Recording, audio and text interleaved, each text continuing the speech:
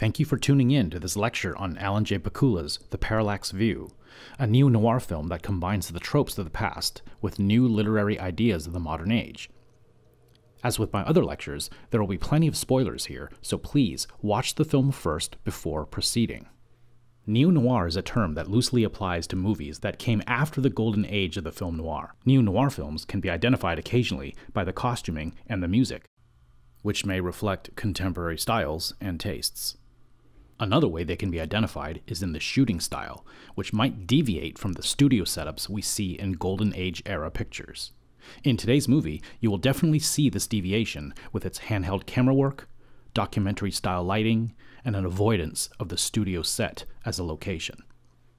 The primary mode of filmmaking that you will see in this movie is that of cinema verite, literally truth in film, a more radical and updated realist movement that was borrowed from the world of the documentary, and which became immensely popular in the late 60s and early 70s. This style sought to show events on screen to be very similar to real life. You can identify this filmmaking style by its shaky camera work, erratic and non-linear editing, and natural sound. Often in these movies, there was an effort to not manipulate the actor's work in the scene. Today, cinema verite is used as a style, like in reality TV, game shows, and social media posts. Seen through the frame of a periodized history book, the 60s were indeed a troubling decade for the country, and a heavy palette from which filmmakers and artists could explore our frustrating history. Many historians view the 60s as the end of a honeymoon of ideals, and the beginning of a self-reflexive period where public consciousness was shifting to a realm of self-scrutiny, guilt, and paranoia. The safety and security of the world's countries were under threat, and Americans also found themselves more and more distrustful of their government. This fractured sense of national identity was reflected in the avant-garde New Wave films, emerging first from France and soon in other countries like Japan, the US, and Czechoslovakia. Film noir in the 70s reflected this turmoil too, in the manner of the new Hollywood films that emerged from the French New Wave. Movies like Easy Rider, Night of the Living Dead, and Nashville are associated with this era of filmmaking, which overtly broke a movie's expected linear mode of storytelling, felt more like documentaries, and elicited discomforting audience reactions and irresolute endings. Thanks as well to the relaxing of the Hollywood production code and the adoption of cinema verite, the acting styles popular in the 70s also started to feel less staged and more true to life. The movie started to look and feel different.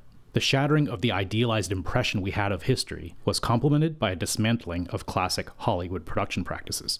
Audience demographics also played a big part in the shift of the film's look over time, with broadcast TV bringing into the home an unhealthy diet of overwhelming current events and depictions of political strife.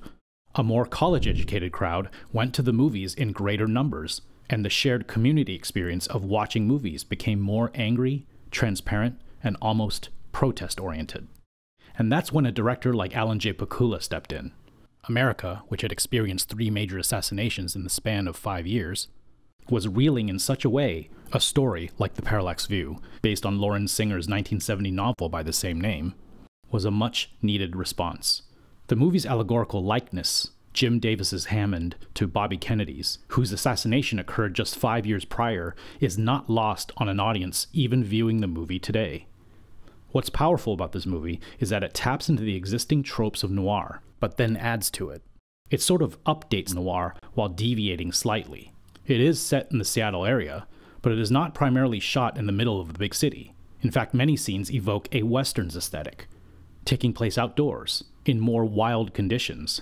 There's even a scene in a Western-themed dive bar. Let's analyze this movie by first breaking down the production design. The Parallax View is a well-designed movie. And by designed, I mean that the props, the selection of sets, and the interesting compositions seem purposely planned, thought out, and communicated to the editing team, who cut this movie together. This movie is obsessed with the wide shot, for example. Many of the film's scenes feature a human subject trapped in the frame by lines and objects. The camera team went to great lengths to compose these shots that were quite difficult to orchestrate. These design elements serve to paint a portrait of character vulnerability and entrapment. Let's talk about composition and film editing together. The Parallax View tells its story visually with a series of juxtapositions, the direct or indirect association of images on screen. When two or more images are cut or dissolved together, or even placed together in a movie, we know that the filmmakers want the viewer to associate these images. They aren't random. They are a way that filmmakers answer important questions non-verbally or create visual tension in a film. Direct juxtaposition doesn't take place in editing. It is done in camera and within the take. Parallax's first shot features an awesome in-camera juxtaposition, revealing a major symbol for the film. The Native American totem pole and the Seattle Space Needle are both a large, human-made symbol of achievement, both large in frame, dwarfing the people who created it below. One represents Native American culture and the other Western European culture. It creates a clash, not just in what we know from historical record, but also in its aesthetic value of being similarly shaped. Indirect juxtaposition happens in the editing. When you have a scene or shot that presents one idea, and it cuts or dissolves to a contrasting idea, we interpret this as a message of sorts as well. This sort of edit is what we also call juxtaposition in film. If a particular juxtaposition is seen to be very contrasting or very extreme, causing a clash or something very visceral that we remember, we give a special name to it, and that name is dissonance. Some juxtapositions or edits can be complementary, but others can be jarring. Dissonance is a vehicle that writers use to hash out certain themes.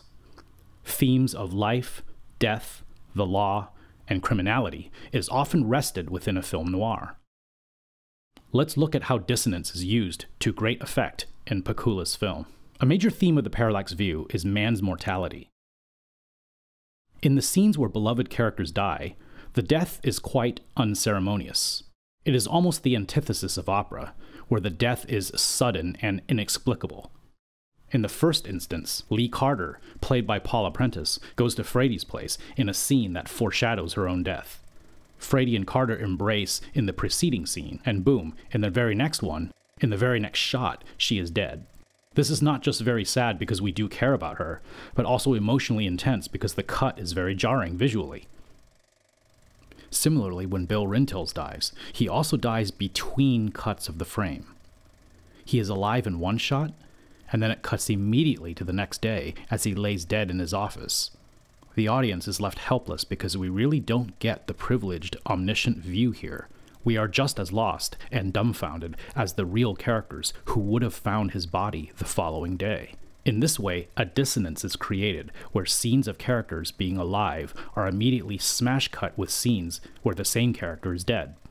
This sort of indirect juxtaposition is dissonant because it creates an unsettling feeling for the viewer. Let's take a look at the scene again at the Gorge Dam. The Gorge Dam scene is probably one of the film's most memorable sound sequences, and simply a strange fight scene in general.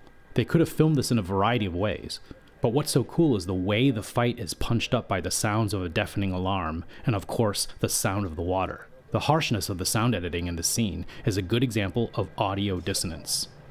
The extreme sound that you hear of the water accentuates its massive size and frame, and we cut back and forth between these magnificent wides with the sound of rushing water to the men fighting at the bottom of the gorge. The audio dissonance caused by the hard cut to the water and the sudden audio difference of the surrounds is very noticeable and memorable for the viewer. Another motif or theme in the Parallax View that the Gorge Dam scene represents is that of man being dwarfed by his surroundings. Think about the movie's plot. Conspiracies and government corruption are byproducts of man's hierarchical infrastructures, clearly very big issues that almost no single person can deal with. To represent this visually, Pakula chooses to juxtapose, or compose if you will, images where the difference between the subject and the background is itself the statement.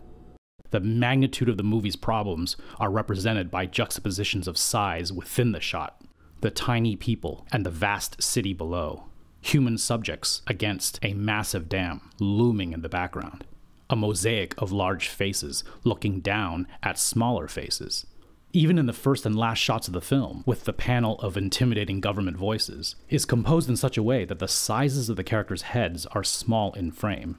Ultimately, what the Parallax View demonstrates is that you can basically take the genres of the past and repurpose them for today.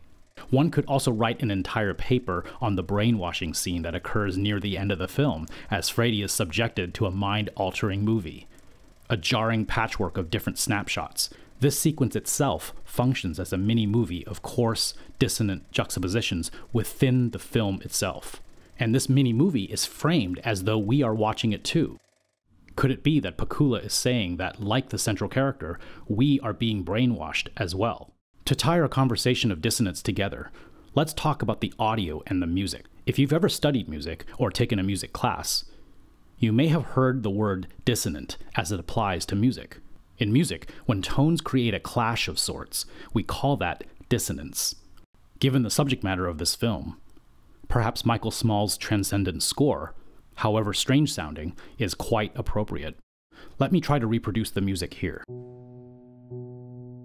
The rhythmic movement of the lower tones sets up a creepy, metronomic sense of dread. And then we hear at the top very dissonant notes. It's almost like they're wrong notes.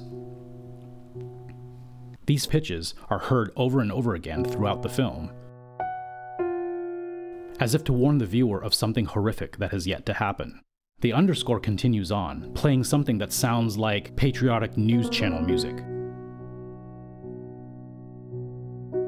And then we hear more dissonant notes. This sort of dissonance is the perfect accompaniment to a movie of this magnitude. The events of the film are very big, yet the score is very minimal and strange. It creates a sense of dread with a simple, pulsating rhythm that drives tension with each progressive scene. The Parallax View was made in response to the tumultuous and tragic decade preceding the film, and it was released in a time of increasing political strife in the US. Coming out in June of 1974, this movie preceded the resignation of former President Nixon by just 2 months. It is really a movie that not only reflected true-to-life events of recent history, but also resonated with current social trauma that always seems to find a voice in film noir. Thanks for watching.